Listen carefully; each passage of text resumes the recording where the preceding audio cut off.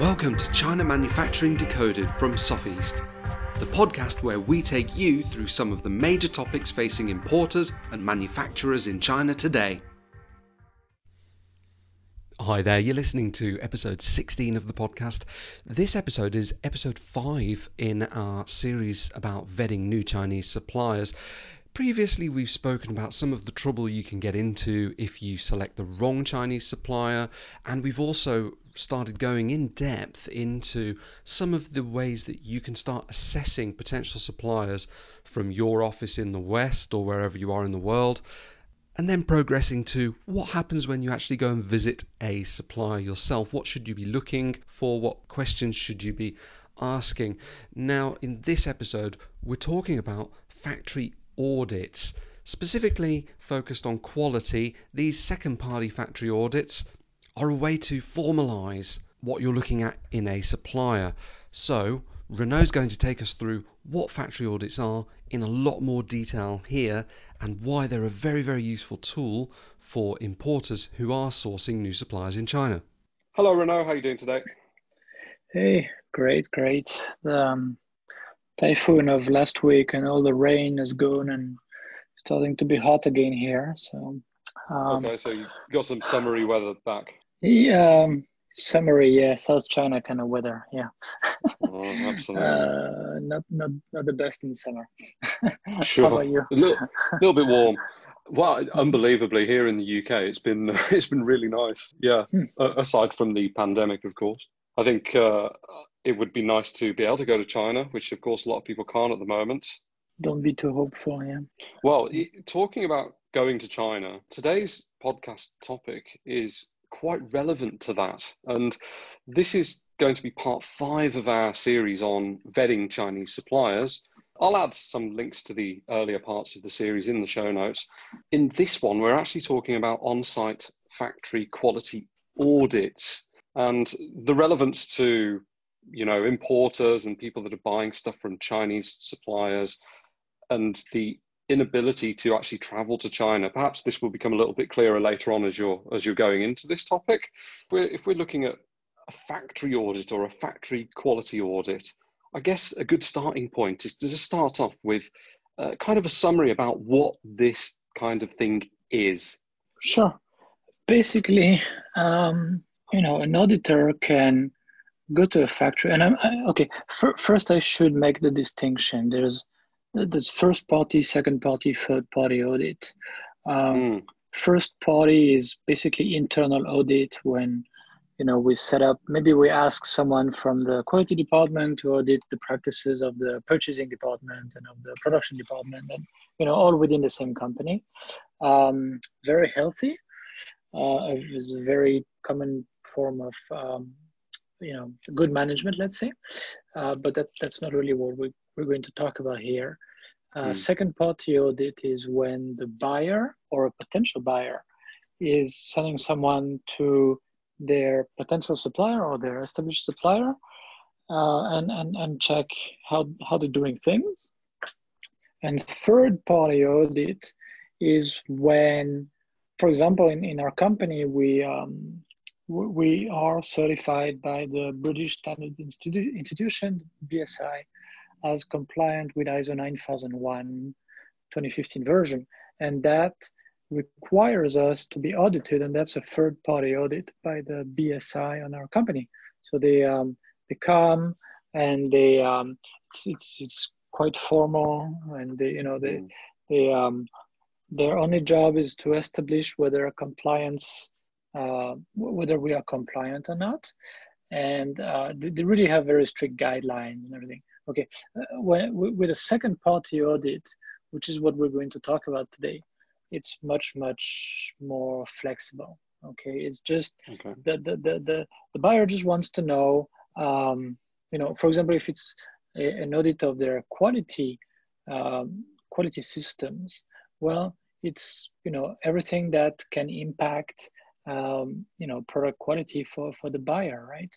And it can really follow closely ISO 9001, but in most cases it veers away from that, and people have their own sort of checklist and list of areas of interest, right? But it could also be on many other topics. It could be on environmental, practices like, uh, are you environmentally friendly? Do you have a system for that? Do you, do you do this and this and this and this to be environmentally friendly? How do you dispose of this type of polluting materials, and when you purchase, do you do this and this? Okay, it could be on many other things. Social compliance, obviously. There's a lot of auditing, a lot of audits of factories in Asia for social compliance. Actually, in the UK, I guess you read about that. There's like kind of a scandal these days in the Leicester area with modern slavery. So there's there's a lot of social compliance audits in the UK these days. Yeah. Basically anytime companies, brands are sort of worried about what happens in their supply chain, they will look at these kind of things. It could be allegations of, I don't know, child labor in Pakistan, of maybe forced labor in some parts of China. That's, a lot of people are talking about that these days. It could be very wide. It could be on other topics, information security, a lot of other things, right? So that's, a factory audit basically is typically someone going there with a checklist, or at least a list of topics to look at, and was going to ask some questions and observe and try not to be taken for a ride, because that's so always something to be careful about, and who will have a report, or at least some observations of what's the level of compliance, or what is the level of risk. It's usually expressed as one of these two ways. And again, there's so many flavors of these. Different companies, have different approaches, which makes sense. And these days, a lot of buyers, who used to travel to China and were walking in their main manufacturers' facilities and were observing a lot of things, these days cannot travel, so they have to resort to service providers. And service providers, they can say, okay, I'm going to just go there, walk along, and give you some observations, but that's quite unstructured, and the buyer doesn't really know what he's going to get. Whereas a good old traditional factory audit, which is a very, very common type of service here, and I mean, not just here, pretty much all over the world. Let's say it has more predictable results, but it's really a different approach. It's more formal. It can be more stressful for the suppliers. It's you get less subjectivity. Let's say if you send the same auditor, or let's say, sorry, two different auditors to the same factory, you should get more or less the same observation. Okay, these are the main gaps, let's say, in their systems. So you get more objectivity, more repeatability, but you lose some of the subjective sort of feelings that we discussed in a very recent podcast episode. Sure. There's also some value to that. Yeah, so logically, we're now starting to really formalize the vetting process by conducting such an audit, which is going to have quite a structured methodology, which is governed by standards like, as you mentioned, ISO 9001, right? So ISO 9001, let's let's be careful. So let's say you're a buyer and you are in touch with a potential supplier, and you don't want any nasty surprises. You want to make sure that they have the quality systems to actually do what they promise to do, right? Which is basically what quality is all about, right? So you're going to focus on their quality assurance, let's say. You could say, let's do it strictly based on ISO 9001, which is a set of requirements that is written in a way that is applicable to a small restaurant, a a factory making socks, and a factory making PCBA,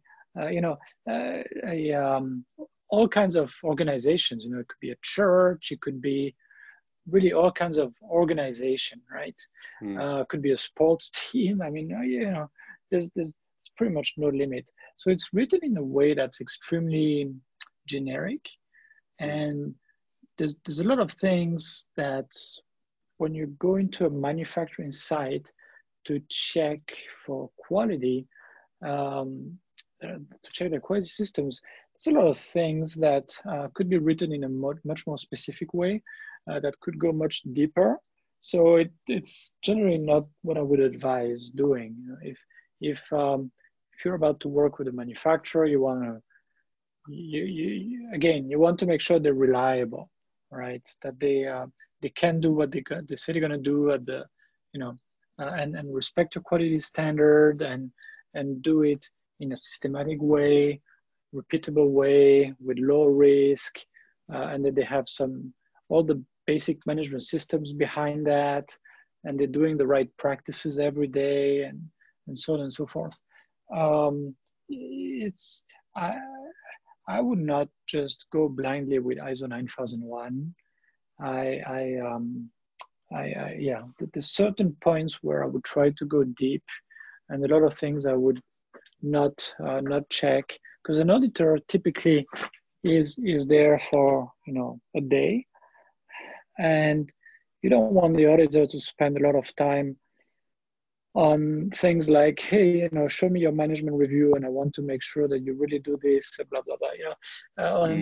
On documents, and show me your internal audits, and show me your, all the underlying things. If you're gonna have an auditor spend just one day there, I would skip all that. I would go directly for the practices. Okay, that's good advice. Now, you mentioned the quality system a few times, and of course, when we're looking at reliability of our supplier in China, the quality that they're going to eventually put out is, really important aspect of that. You've written before that few Chinese factories actually have what you would call a solid quality system. So can you tell me a little bit more about this? There's a few of them. That old book by Sun Tzu, the 36 stratagems, and the art of war, and all these kind of things, right?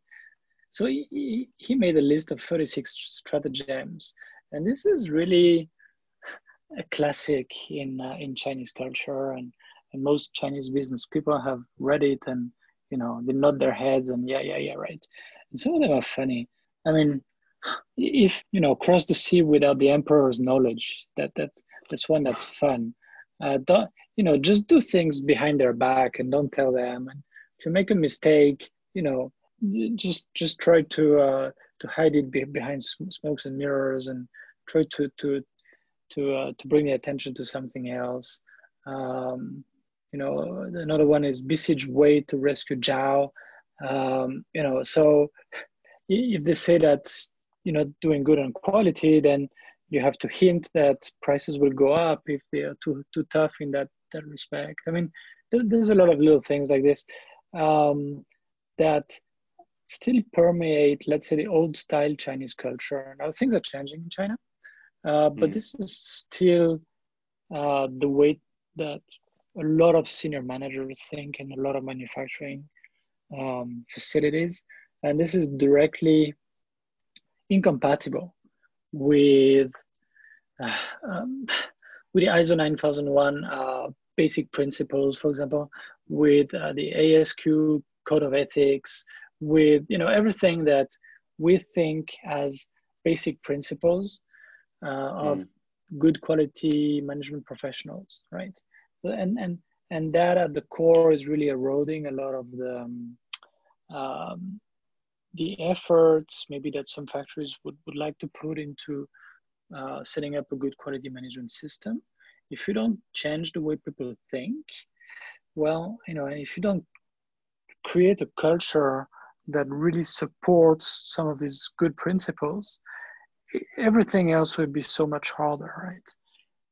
So that's something I sometimes remind foreign buyers about. They tend not to have the context about classic Chinese culture. Mm. Um, and it's fun. I mean, when you read some of these old Sun Tzu advice, sometimes you're like, oh yeah, I'm sure that supplier read it because that's what they pulled on me. It's funny. That's amazing that something, thousands of years old still has an effect on the way that some people are doing business in China today. I guess Yes. the I guess the auditor can sort of cut through a lot of this noise though for you, can't they? The auditor, again, depends on their checklist. If you Mm. ask them to do a lot of work on the documents, well, the documents can be faked easily, and it can be hard for the auditor to really trace things back and actually look at something physical, right? So if the checklist asks him to actually look at the practices and not really care about what people say they do, but see if what they do first, and then see if it's kind of consistent with what they are said to do. Mm. Um, and they always ask for examples, and they pick things themselves, and they say, "Show me for this." What are the give me, let's do a backward traceability exercise, and show me the record for this because you told me you have this control here. Show me how you do it, and how can I be sure that you really do it, and these kind of things. Yeah, it really cuts through all the BS basically. Mm. That's a lot of Chinese manufacturers tend to put up. Now, not all of them, of course. Again, some of them have good, positive cultures, but a lot of them, when they hear audit, an auditor is coming and they've already gone through 10, 20 audits, they know what to say, what not to say. They know the kind of documents that impress an auditor, where the auditor sees it and says, oh, okay, okay, okay, okay. Like, I'm not going to go deeper into this. I see you have all set up, versus when this is something and the auditor says, oh, really, tell me more. Oh, and what about this? Oh, can you show me an example of that? And the auditor smells a rat. They know all this Mm. from experience. Maybe not that factory, but maybe that quality manager has 20 years of experience, has been going through 50 customer audits. They know what to say, what not to say, and what to prepare.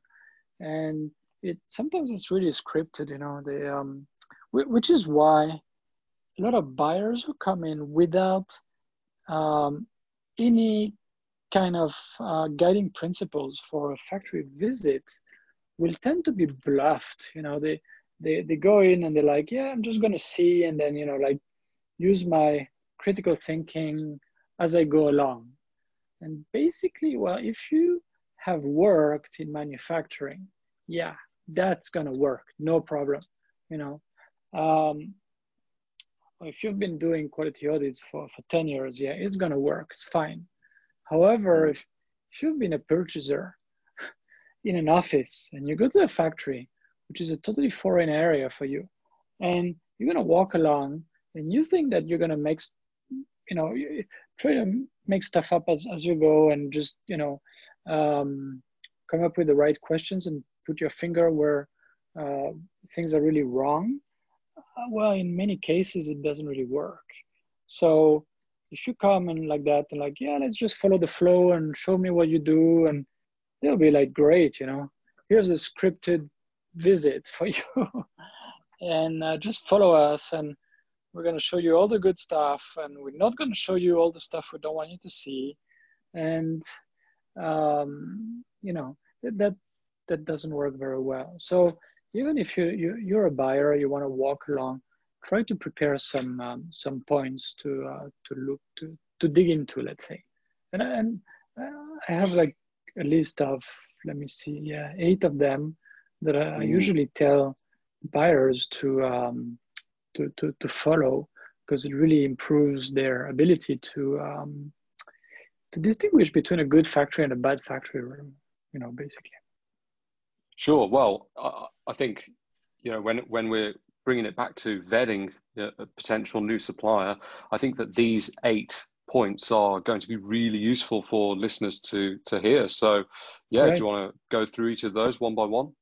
Sure. So yeah, I'm gonna go with go through them, and it doesn't really follow any clear logic, but I'll just throw them as I go. So Okay. first is, hey, so you guys, you say you pay attention to quality, you okay, show me your lab, show me your testing equipment, okay, Mm. and then does it make sense? Does it cover some of the most common kind of tests that would be expected on that kind of product? Is it for compliance? Is it for conformance to specs? Do they also have something about reliability? That's great.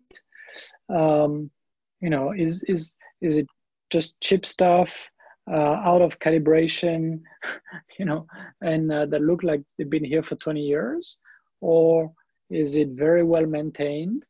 Because if quality is important, they're going to pay attention to their testing equipment, no doubt, right? So is it well maintained? Obviously, all within calibration. You can see it. You can always ask for the calibration sticker. Calibration or verification depends on the kind of equipment. And of course, if they say, well, we send it to a lab, then you say, okay, for every batch, or what do you do? And then if they say for every batch, yeah, and then you say, okay, well, what about that one I see in the finished good warehouse? Or like, do you have a list of the warehouse usually has a list of the outgoing shipments. Okay, you pick one from last month and you say, this one, can you show me because you say you do a test in an outside lab every time, so show me for this one. It's kind of funny. I mean, in most cases, they would be like, oh, yeah, well, I didn't really say every time. This customer doesn't require it, right?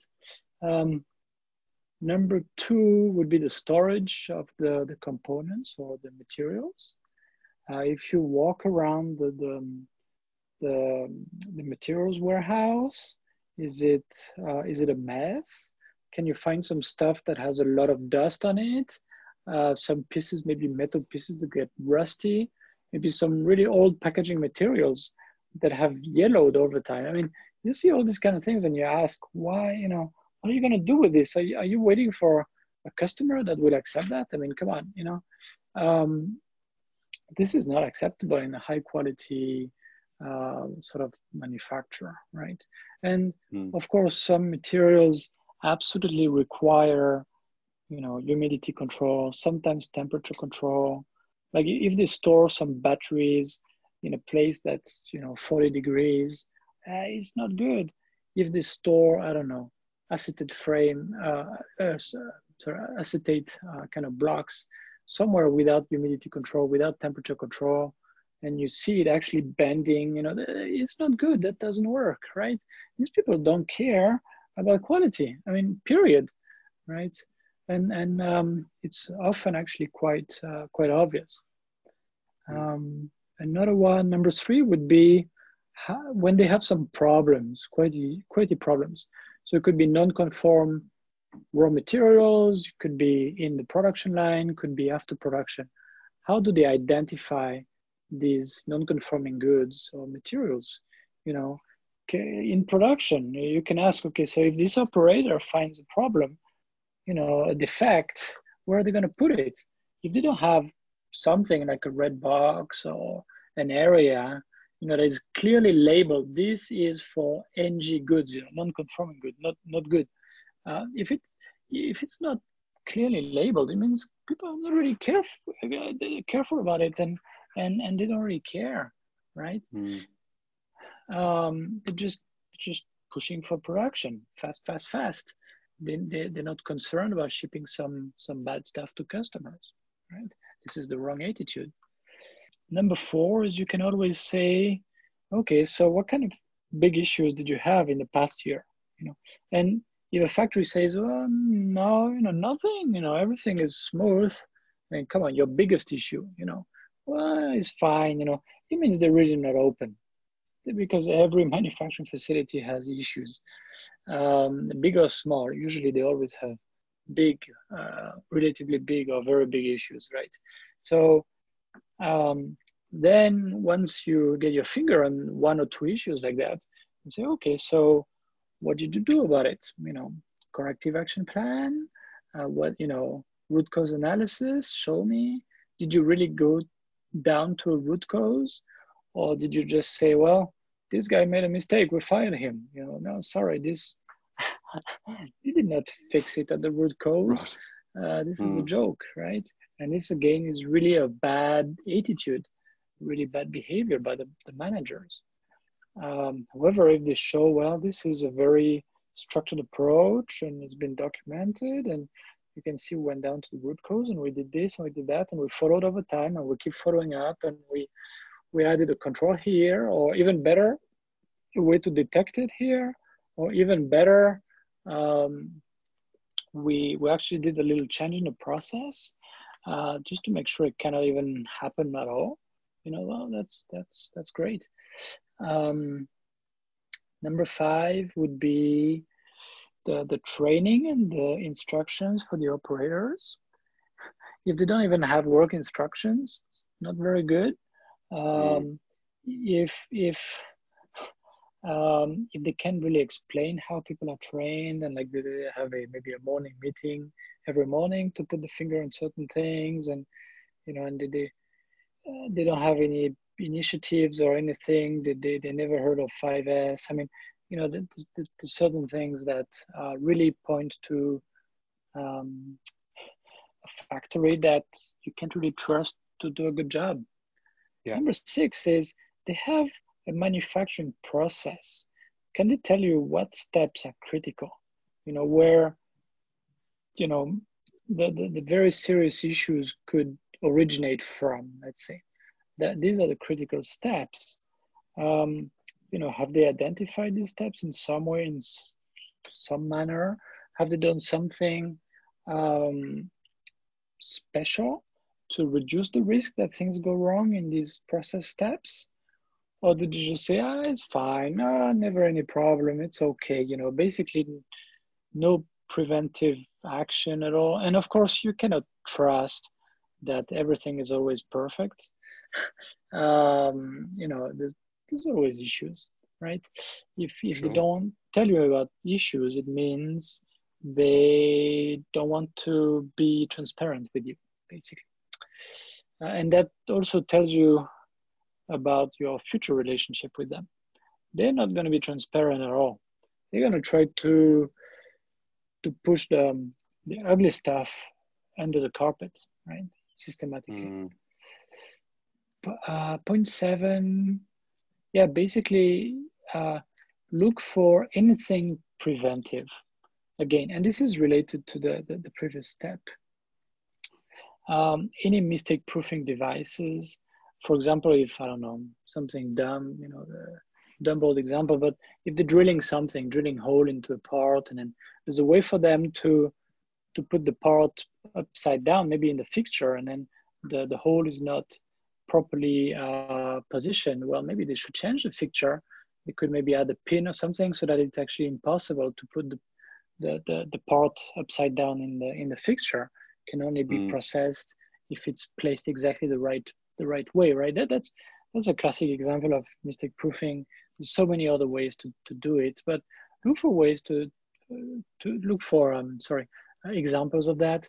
Maintenance of the equipment, extremely important, except if they only do simple assembly. Now, if they only do simple assembly, equipment might not be that important, even though they probably still have some testing equipment, might need some maintenance. And do they have a plan about preventive maintenance? Or do they just wait until basically things break, things go down, and then they're going to do something about it? Well, guess what? In that case, it's going to impact both quality and efficiency. It's going to impact quality because that piece of equipment, maybe before it goes down, before the tool, maybe that blade breaks or something, it might have produced bad parts for 4 hours, right? Maybe it kind of half broke and nobody noticed it, and then it finally completely broke, and then and maybe it damaged the machine that cost 1 million RMB, so it hurts cost. it's going to hurt the schedule and also the production efficiencies, obviously, because people have to stop and like, oh, okay, well, this is not according to production planning. What do we do now, and so on. People are going to be idle. It's just a disaster when that Mm. kind of things happens. Um, Statistical process control. Well, I know people are laughing. It's kind of nobody does that in China. Right. However, when you have some fabrication, and again, critical process steps, you need to actually measure the output of um, of these critical fabrication steps, and plot them based on the tolerance to see maybe the capability of these processes. Also, if you buy some specific components or consumables, and there's one or two properties that are extremely important, really critical to quality, you also need to measure it in some way and um, and follow it up over time, and that's how you challenge your supplier. And an example was, for example, in a factory that was making paint brushes, they were buying a lot of glue to glue these, the basically the brush all together. I don't know how to call it, the hair of the brush or whatever. And Yeah. then they the glue sometimes was just coming apart after a few months. Well, okay, you have to test the viscosity of the glue. That was one thing. When they started to do it, and when they saw glue with really with viscosity way outside their tolerance, they would just send it back to the supplier and they would say, "This is no good. Give me a good batch," right? I mean, problem solved, and Mm. a good way of putting pressure on the supplier. So you know, um, the calibration, is it done properly, nicely? For example, if they have, I don't know, maybe an oven or plastic injection press, or where do they put the gauge to check the heat? Do they just have one gauge? Do they try to have several gauges to really see the homogeneity of everything? And then how, do they just calibrate one of these gauges because they're a little bit lazy, or do they try to do Mm. everything? This is the kind of good, smart kind of preventive measures that are really a very good sign. So, oh, and number 8, nearly forget, but Okay. um, hey, maybe your product is really a product that they've been making for years, and you're just gonna slap your logo on it. Okay, fine, then forget about this one. But if you've been developing a new product, and that product is really new for them, and maybe it's got some customized parts going into it, and then very probably the assembly itself and the testing are all new. There's no way it's gonna be all perfect right away. So if you let them go into a batch of 20,000 pieces right out of the gate, who's going to suffer? Chances are, Mm. everybody's going to suffer, including you, because they're gonna come back to you. They're gonna say, well, yeah, it's kind of late because um, that supplier did something wrong, and it kind of delayed us, and his testing station is not ready. Sorry about that. We're really hurrying up, and da da da da da da da. And then they're gonna say, well, yeah, we're in assembly, but we see that it's actually much more complicated than we thought, and then you're gonna find that there's serious quality issues, and then they're gonna also say, well, it's much more complicated and time consuming than we thought, so the price goes up 20%, right? So everybody's suffering. It's really not fun. You don't want that. So you can ask a simple question. Okay, well, you're gonna make 50 pieces first.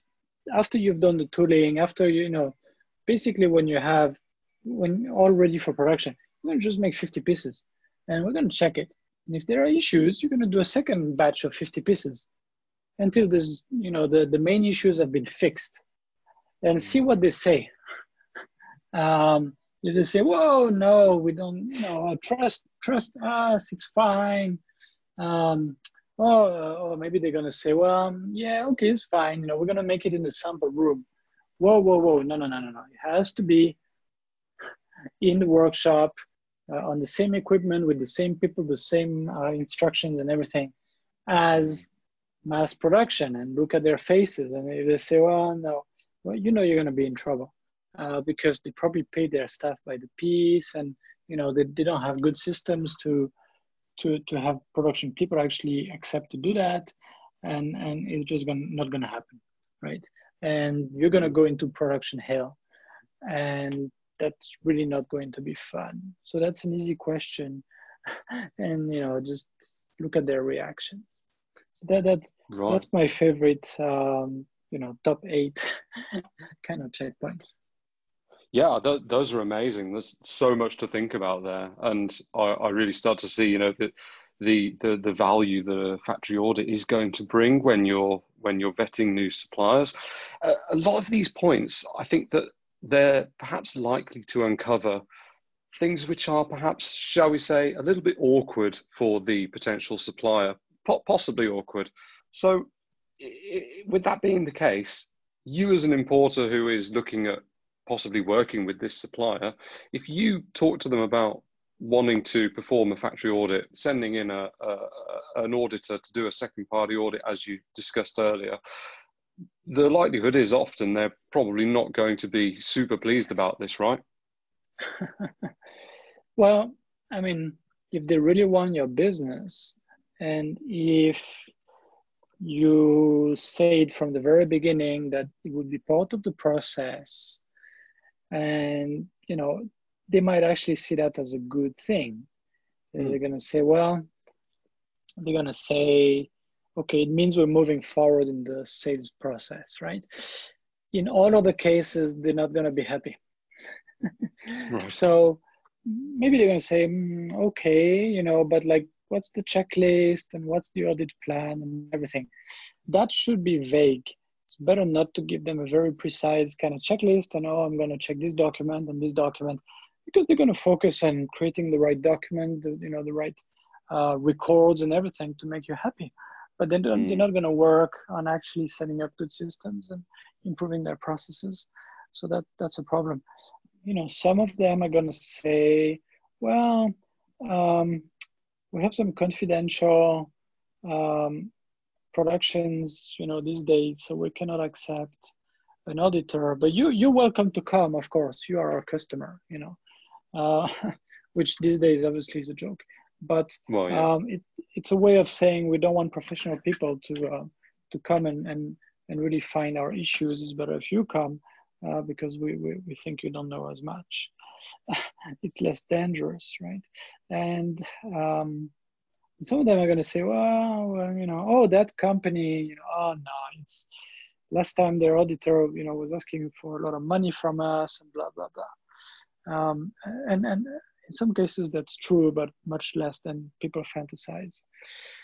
So there's a lot of things, a lot of objections that they can throw at it.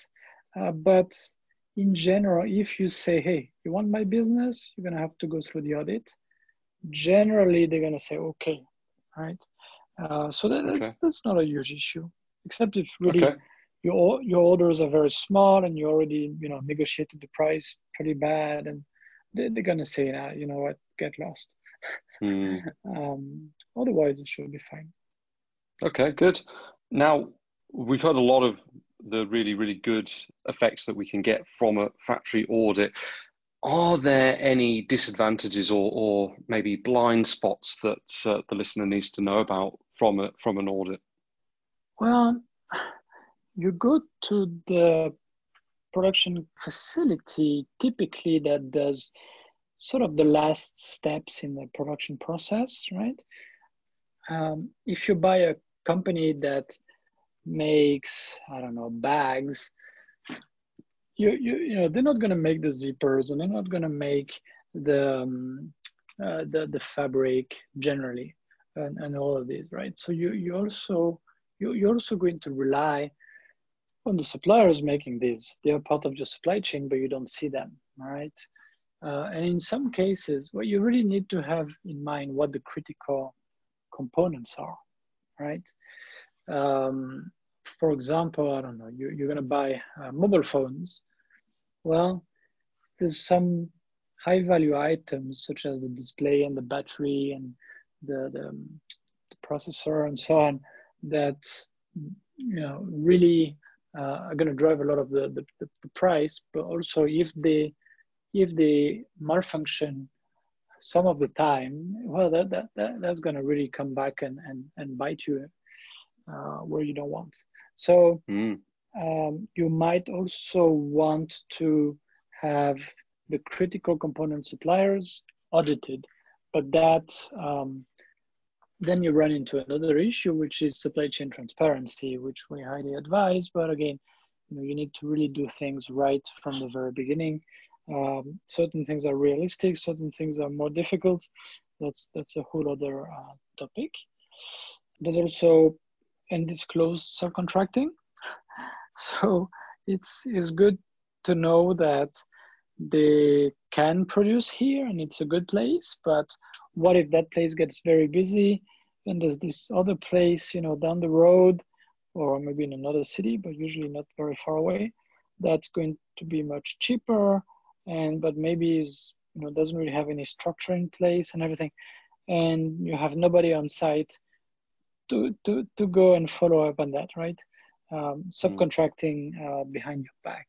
So that's an issue, and this typically is managed through inspections during production, right? Mm. In some cases, yeah, most auditors, let's say auditors of quality systems, um, are not very technical. So if they've been working in an industry for a while, they will be familiar with the main processes. But if you hire someone who one day goes to a toy factory, then another day go to a shoe factory, and the next day goes to an electronics factory and so on, they can't really build all the experience that they need in these specific kind of categories, and it Sure. becomes a little bit harder for them to sort of ask the right questions and assess whether responses that are given make sense or not, right? I would not say this is a major issue, but certain, at least the basics they have to know. If they go to an electronic factory, if they see that maybe the PCBAs are on a tray or even the cardboard or directly on the table is not ESD sensitive, well, that there's going to be electrostatic electricity that might actually cause issues and cause some of the boards to fail. That's a very common sort of a failure mode, very well known in electronics, and it's one of the basics. If they don't know that, there's a problem, right? That's an example. That's just an example.